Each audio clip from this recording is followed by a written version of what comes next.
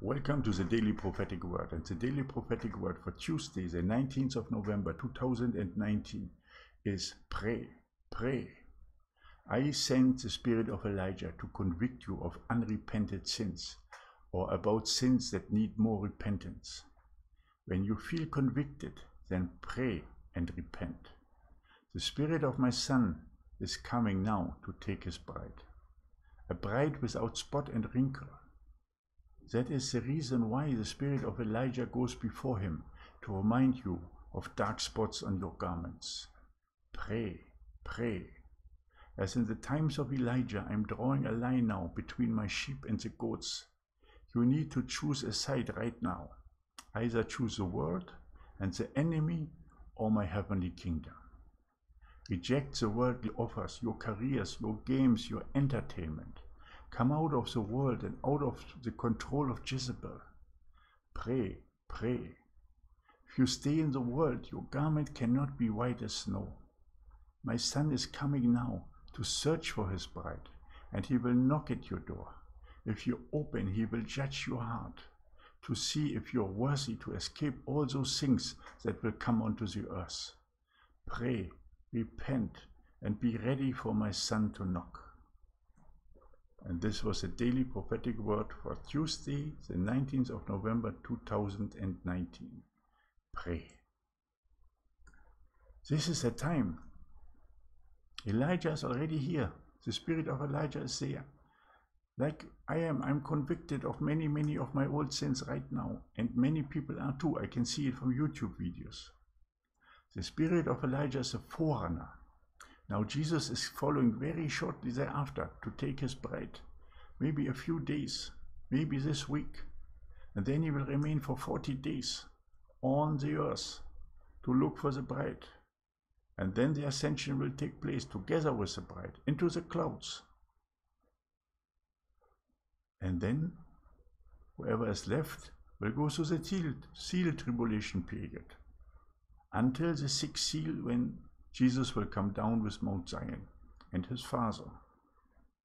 Because the people will hide in the mountains, because they are afraid of the one that will sit on the throne, our Father, and the Lamb, Jesus Christ. So they will see something huge coming. That is maybe what people talk about, their Nibiru. This is an actually Mount Zion that will come down. You have to read Micah. Explained everything about Mount Zion. And there are so many verses about Zion in the Bible. Just make a Google search, the word Zion in the Bible, and then read the verses. And you will see a pattern coming up, that Mount Zion in the last days will come down.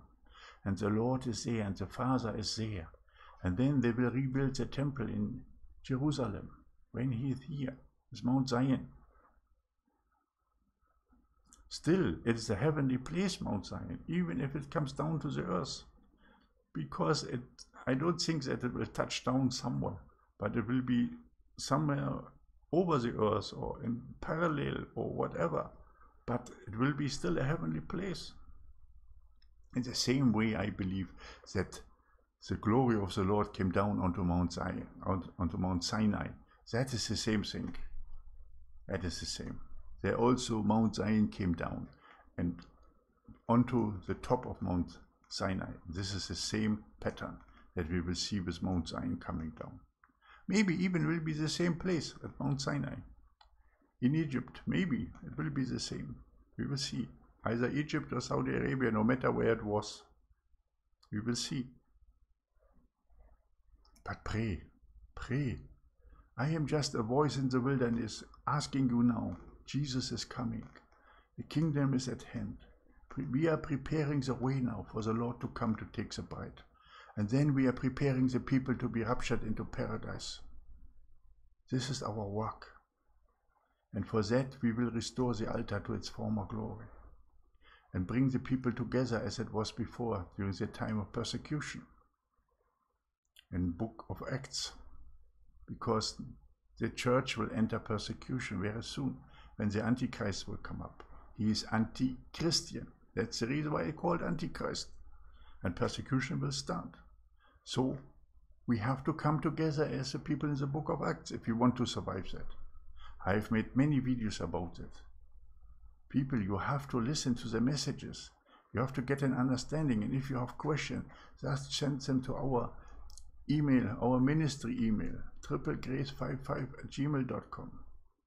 Also the links are there, all the links are in the description box below. Come forth, share your resources, support the ministry, let us spread over to the whole world.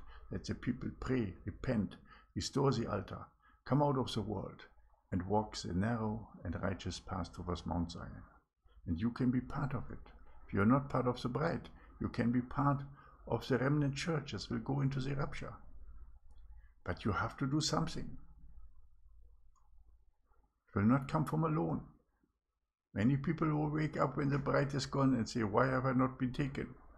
Then they will realize faith and action, faith and righteous deeds is what is required. Anyway, I thank you that you have listened to this message. Please pray, repent. Jesus is coming right now. This is the time. And I hope I will see you again tomorrow. May God bless you and your family abundantly. My name is Michael. I am the founder of Triple Grace and the Righteous Path Movement Foundation. Have a great day. Maranatha.